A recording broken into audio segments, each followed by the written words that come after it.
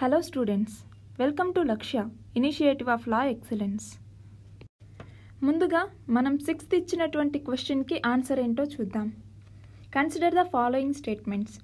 The strength of the High Court fixed by the President depending upon the workload. ఈ option correct.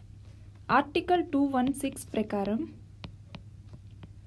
President high court యొక్క స్ట్రెంగ్త్ని fix చేస్తాడు, ఎంతమంది ఉండాలి, తగ్గించాలా పెంచాలా అన్నది.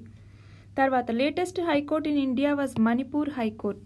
Manipur high court కాదు, Tripura high court is the latest. Tripura high court 26th March 2013లో వచ్చింది. Manipur high court 25th March 2013లో తీసుకొచ్చారు. Meghalaya 23rd March 2013లో తీసుకురావడం జరిగింది.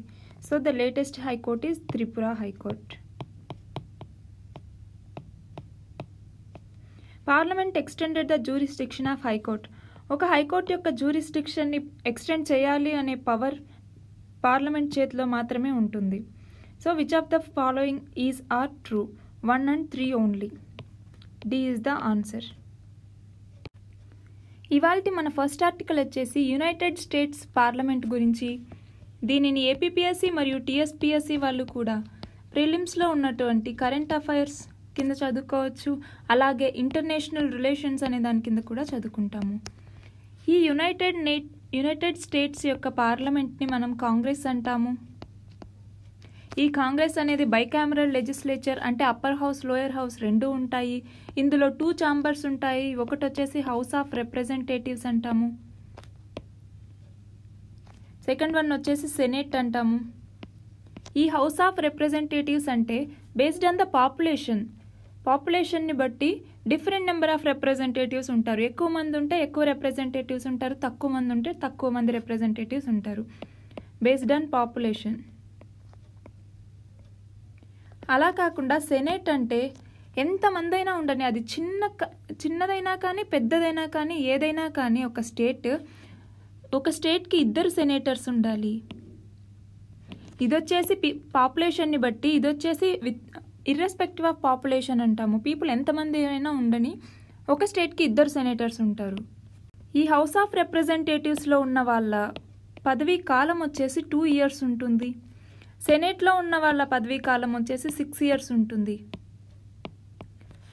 అయితే ఇప్పుడు అమెరికాలో రిపబ్లికన్స్ వచ్చేసి అధికార పక్షంగా ఉన్నారు, డెమోక్రాట్స్ వచ్చేసి విపక్షంగా ఉన్నారు. ఇప్పుడు జరిగినటువంటి మధ్యంతర ఎన్నికల్లో హౌస్ ఆఫ్ రిప్రజెంటేటివ్స్లో డెమోక్రాట్స్ అంటే విపక్షం వాళ్ళు గెలిచారు. సెనేట్లో వచ్చేసి రిపబ్లికన్స్ అంటే అధికార పక్షం వాళ్ళు గెలిచారు.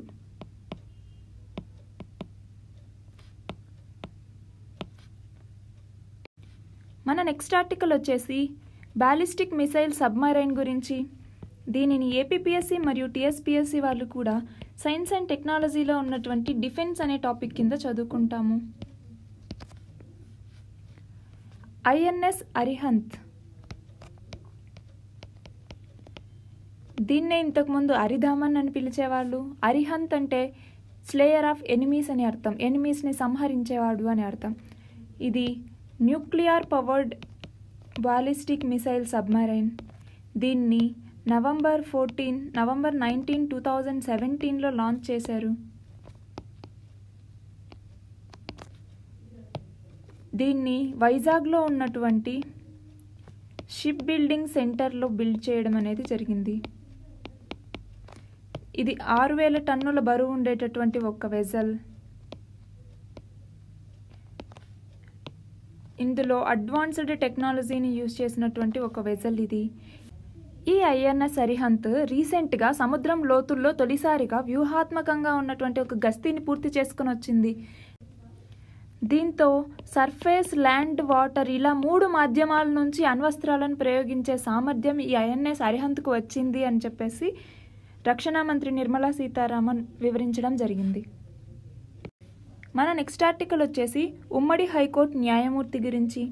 దీనిని ఏపీపీఎస్సీ మరియు టీఎస్పీఎస్సీ వాళ్ళు పేపర్ 2లో ఉన్నటువంటి కాన్స్టిట్యూషన్ కింద కాన్స్టిట్యూషనల్ బాడీస్ అయినటువంటి సుప్రీంకోర్టు, హైకోర్టుల విషయంలో మాట్లాడుకుంటాము.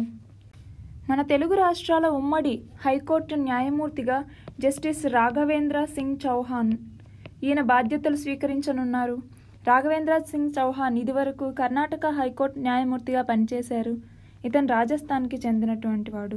ఈ స్టాటిస్టిక్స్ ఒక్కసారి చూసుకోవాలి మనం. మన నెక్స్ట్ ఆర్టికల్ వచ్చేసి పండ్ల ఉత్పత్తిలో అగ్రస్థానంలో ఆంధ్రప్రదేశ్. దీనిని APPSC వాళ్ళు పేపర్ 4లో ఉన్నటువంటి ఆంధ్రప్రదేశ్ డెవలప్మెంట్ అనే టాపిక్ కింద చదువుకుంటాము. పండ్ల ఉత్పత్తిలో ఆంధ్రప్రదేశ్ అనేది దేశంలోనే మొదటి స్థానంలో ఉంది. దేశం మొత్తం మీద 100% పండ్లు కనుక ఉత్పత్తి అయితే అందులో 15% ఓన్లీ ఆంధ్రప్రదేశ్ నుంచే వస్తున్నాయి. సంవత్సరానికి ఆంధ్రప్రదేశ్ నుంచి 1.40 లక్షల టన్నుల పండ్లు ఉత్పత్తి అవుతూ ఉన్నాయి.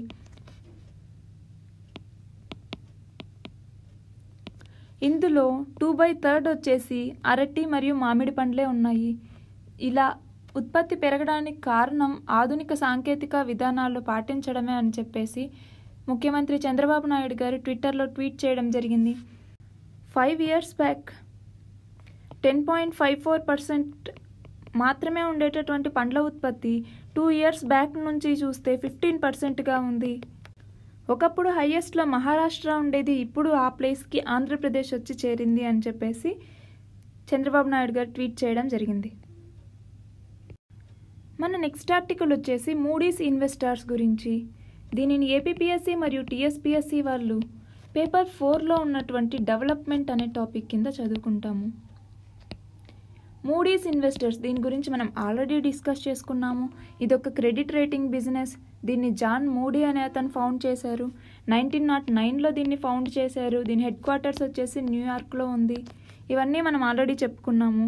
ఇలా మూడీస్ క్రెడిట్ రేటింగ్స్ అనేవి 2 types ఉంటాయి. ఇన్వెస్ట్మెంట్ గ్రేడ్ ఒకటి, స్పెక్యులేటివ్ గ్రేడ్ ఒకటి.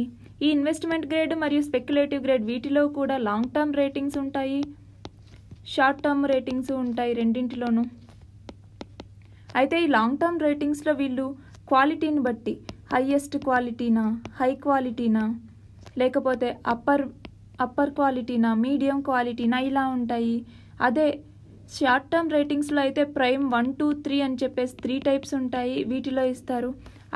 అలాగే స్పెక్యులేటివ్ గ్రేడ్లో ఉన్నటువంటి లాంగ్ టర్మ్లో క్రెడిట్ రిస్క్ని బట్టి హై రిస్కా, వెరీ హై రిస్కా అని చెప్పేసి వాటిని బట్టి, షార్ట్ టర్మ్ రేటింగ్స్లో ప్రైమ్ కేటగిరీ అనేది ఉండదు, నార్మల్గా క్రెడిట్ రేటింగ్స్ అనేది ఇస్తారు. అయితే ఇప్పుడు ఈ మూడీస్ ఇన్వెస్టర్స్ అనేది భారత ఆర్థిక వ్యవస్థ 7.4% వృద్ధి రేటు ఉన్నా కూడా 2019లోకి వచ్చేసరికి 7.3% ఉంటుంది అని చెప్పేసి అంచనా వేసింది. పెద్ద నోట్ల రద్దు తర్వాత దాని బేస్ ప్రభావం వల్ల 2018లో జనవరి నుంచి జూన్ లోపు భారత వృద్ధి రేటు 7.9గా నమోదైంది. వడ్డీ రేట్ల పెరుగుదల వల్ల రుణ వ్యయాలు అధికమయ్యి దేశీయ గిరాకీ తగ్గొచ్చు అని చెప్పేసి ఈ మూడీస్ ఇన్వెస్టర్స్ అంచనా వేయడం జరిగింది. మన నెక్స్ట్ ఆర్టికల్ వచ్చేసి NBFC గురించి, నాన్ బ్యాంకింగ్ ఫైనాన్షియల్ ఇన్స్టిట్యూషన్స్ అంటాము. APPSC మరియు TSPSC వాళ్ళు దీనిని పేపర్ 4లో ఉన్నటువంటి డెవలప్మెంట్ అనే టాపిక్లో బ్యాంకింగ్ కింద చదువుకుంటాము. NBFC అంటే నాన్ బ్యాంకింగ్ ఫైనాన్షియల్ కంపెనీ అంటాము. దీన్ని కంపెనీస్ యాక్ట్ 1956 ఆఫ్ ఇండియా కింద రిజిస్టర్ చేశారు. ఇది లోన్స్ ఇవ్వచ్చు, అడ్వాన్సెస్ ఇవ్వచ్చు, shares, stock, bonds, chit fund business చేయొచ్చు, ఇన్సూరెన్స్ బిజినెస్ ఇవన్నీ చేయొచ్చు. కానీ దీని మెయిన్ బిజినెస్ వచ్చేసి అగ్రికల్చర్ అనేది ఉండకూడదు, ఇండస్ట్రియల్ యాక్టివిటీస్ చేయకూడదు. ఒక ఇమ్మూవబుల్ ప్రాపర్టీని అంటే ల్యాండ్ కానీ ఇలాంటి వాటిని సేల్ చేయడం, పర్చేస్ చేయడం లేదా కన్స్ట్రక్ట్ చేయడం ఇలాంటివి చేయకూడదు. అయితే ఇప్పుడున్న ఫ్రేమ్వర్క్కి ఎలా ఉండాలి అని చెప్పేసి రివ్యూ చేయడానికి అప్పట్లో కొన్ని కమిటీస్ తీసుకొచ్చారు. అందులో ఇంపార్టెంట్ వచ్చేసి జేమ్స్ ఎస్ రాజ్ కమిటీ, చక్రవర్తి కమిటీ, ఇవి ఇంపార్టెంట్. అయితే ఈ NBFCలో ఏమేమి ఉంటాయి అంటే అసెట్ ఫినాన్స్ కంపెనీ ఉంటుంది, అంటే ఆటోమొబైల్స్, ట్రాక్టర్స్, క్రెయిన్స్ ఇలాగా ఫిజికల్ అసెట్స్కి ఫినాన్స్ ఇవ్వడానికి అసెట్ ఫినాన్స్ కంపెనీ అనేది ఉంటుంది. తర్వాత ఇన్వెస్ట్మెంట్ కంపెనీ అంటాము, అంటే సెక్యూరిటీస్ అక్విజిషన్ కోసం ఉండేటటువంటి ఒక కంపెనీని ఇన్వెస్ట్మెంట్ కంపెనీ అంటాము. తర్వాత లోన్ కంపెనీ అనేసి ఉంటుంది, అంటే లోన్స్ అడ్వాన్సెస్ ఇవ్వడానికి ఈ లోన్ కంపెనీ అనేది. తర్వాత ఇన్ఫ్రాస్ట్రక్చర్ ఫినాన్సింగ్ కంపెనీ, అంటే ఇందులో 3/4 ఆఫ్ టోటల్ అసెట్స్ని ఇన్ఫ్రాస్ట్రక్చర్కే వాళ్ళు కేటాయించాల్సి ఉంటుంది. తర్వాత ఇన్ఫ్రాస్ట్రక్చర్ డెట్ రీఫండ్ అంటాము, ఇది లాంగ్ టర్మ్ డెట్ కోసం. ఇన్ఫ్రాస్ట్రక్చర్కి సంబంధించి ఎవరైనా మాకు లాంగ్ టర్మ్ డెబిట్ కావాలి అనుకుంటే వాళ్ళు ఈ ఇన్ఫ్రాస్ట్రక్చర్ డెబిట్ ఫండ్ నుంచి తీసుకోవచ్చు. ఈ కార్యకలాపాలన్నీ ఎన్బిఎఫ్సిస్ చేస్తాయి. తర్వాత ఎన్బిఎఫ్సిస్కి నార్మల్ బ్యాంక్స్కి తేడా ఏంటి అనేసి మనం ఇప్పుడు చూద్దాం.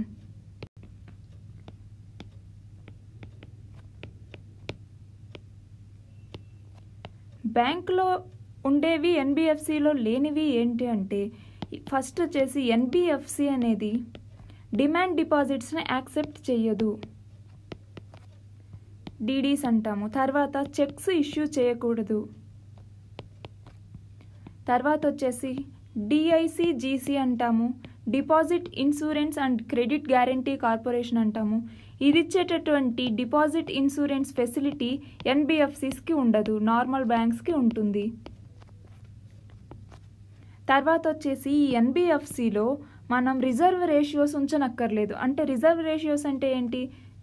Cash reserve ratio, SLR statutory liquidity ratio అంటాము. ఇలాంటి రిజర్వ్ రేషియోస్ ఉండనక్కర్లేదు. తర్వాత ఎన్బిఎఫ్సిలో ఫారిన్ ఇన్వెస్ట్మెంట్ అనేది 100% వరకు కూడా ఉండొచ్చు, ఫారిన్ ఇన్వెస్ట్మెంట్. తర్వాత బ్యాంక్ లైసెన్స్ లేకపోయినా కూడా బ్యాంకింగ్ సర్వీసెస్ని ఎన్బిఎఫ్సి అనేది అందిస్తుంది.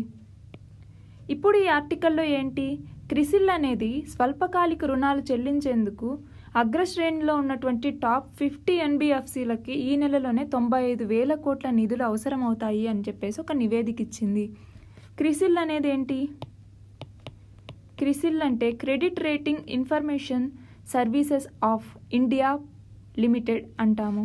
ఈ క్రిసిల్ని 1987లో ఫౌండ్ చేశారు, founded in 1987 and head quarters వచ్చేసి ముంబైలో ఉన్నాయి, మహారాష్ట్ర.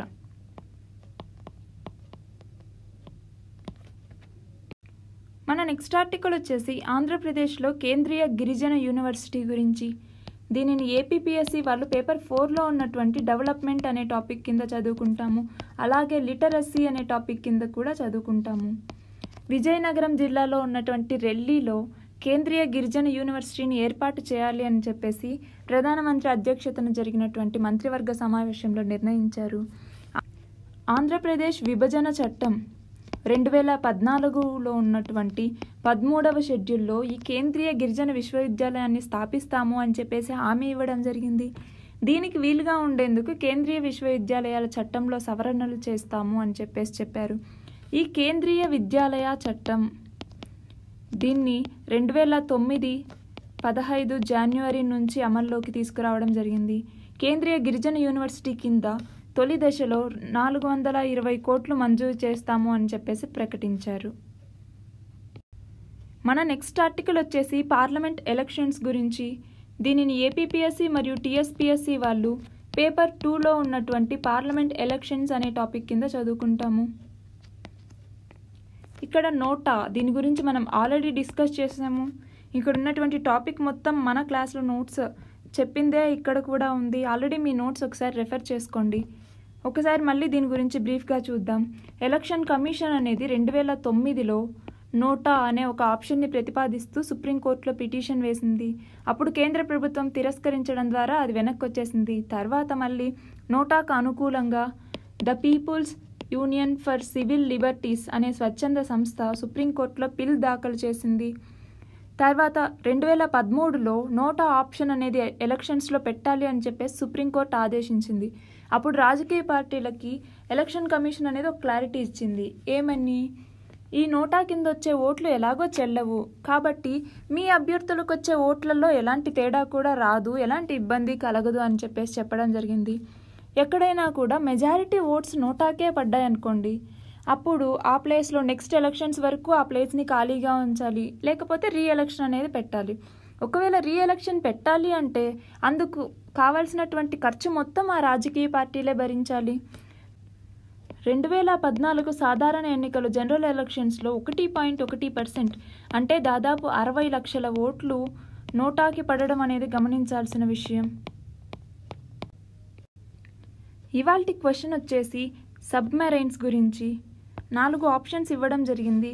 ఇందులో ఏ స్టేట్మెంట్ ఫాల్స్ అనేది ఆన్సర్ కమెంట్ సెక్షన్లో తెలియజేయండి. దీని ఆన్సర్ నెక్స్ట్ క్లాస్లో చూద్దాం. Thank you very much.